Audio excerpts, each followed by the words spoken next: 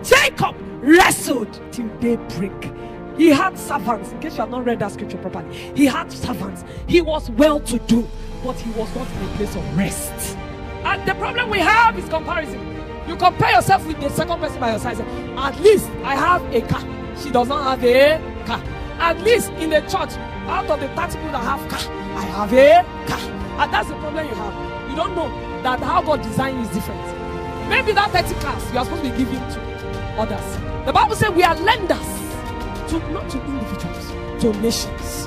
That's who you are. Jacob, when he finished this wrestling, he said, it will not just be you broke my heel. Because some people, when they finish wrestling, they lose their heel. There are times when I finish praying. Have you prayed and you lost your voice? Have you not cried? You know some people can cry for Africa. Hey! No, have you prayed and you lost your voice and you saw no result? Come back and meet me. There's no way you lost something. You just see what Jacob did.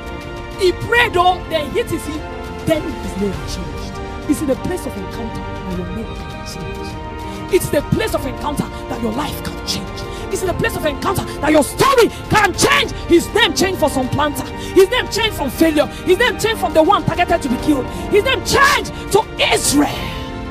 The covenant that was denied was being reinstated. Anything that you were denied before today, lift your hands to heaven. It is reinstated for you in the name of Jesus.